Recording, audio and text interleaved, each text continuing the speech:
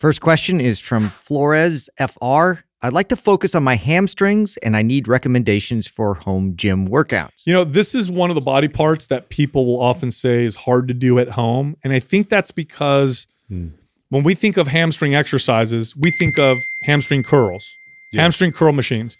Now, it is true that if you have a home gym, you probably don't have a hamstring curl machine. But here's the good news.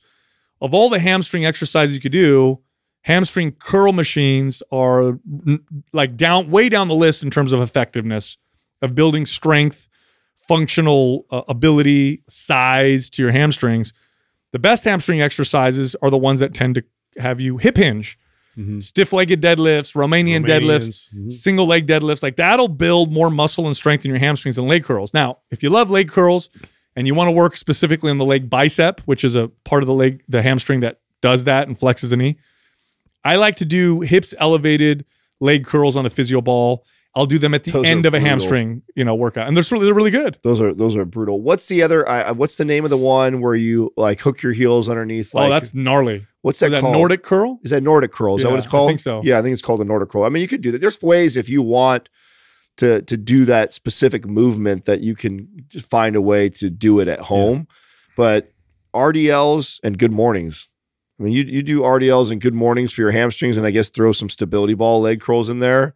And I think it's just because of all the muscles, it's probably the one that I think, as far as your main muscles that everybody trains, has the least amount of machines for. Yeah. Right? If They're all leg curl, all variations of leg curls. I always thought that lats were a lot more difficult to address for at-home workouts. Being as though like you really have to have something like attached to get any kind of pull-up situation or like some cables or something like that. Versus you can't use gravity.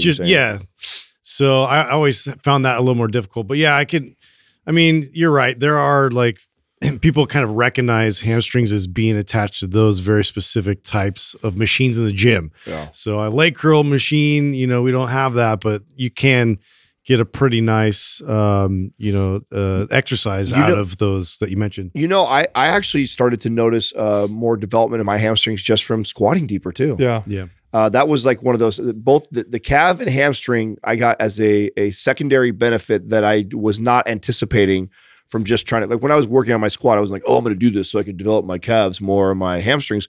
But I noticed they developed more just from doing that. I thought that was especially really deep, right? Yeah. The stabilization that's involved. But a lot of people, when they think of hamstrings, the average person thinks of, flexing the knee, right? Bending the knee, not realizing that the hamstrings play a huge role in hip hinging.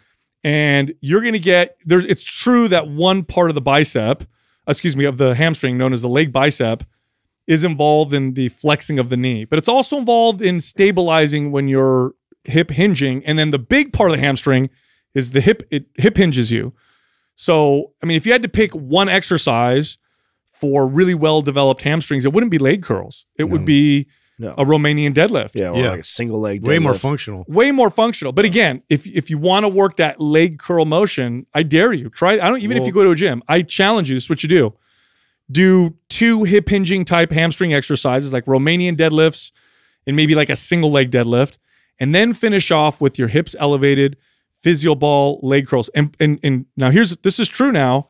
Most people will feel the hamstrings more with a hips elevated physio ball leg curl than they will on a leg curl machine, because it encourages you to push your hips up and really work those hamstrings. Whereas hamstring curl machines, sometimes people bring up their hip flexors to do the hamstring curl. How do you guys feel about this new product? And I've seen a lot of people shown me that is basically looks like a ski boot. Oh, MonkeyFeet. Yeah. What? It attaches a dumbbell to basically the heel of your foot. It's just a weighted shoe.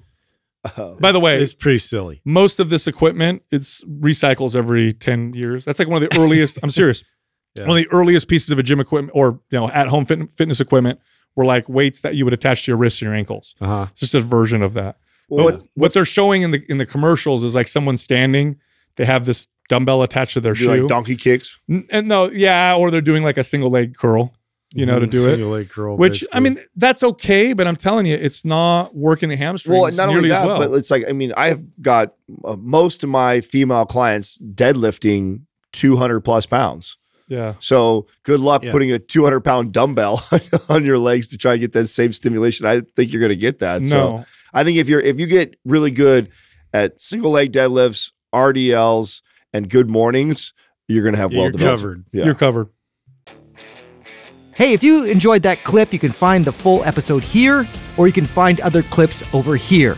And be sure to subscribe.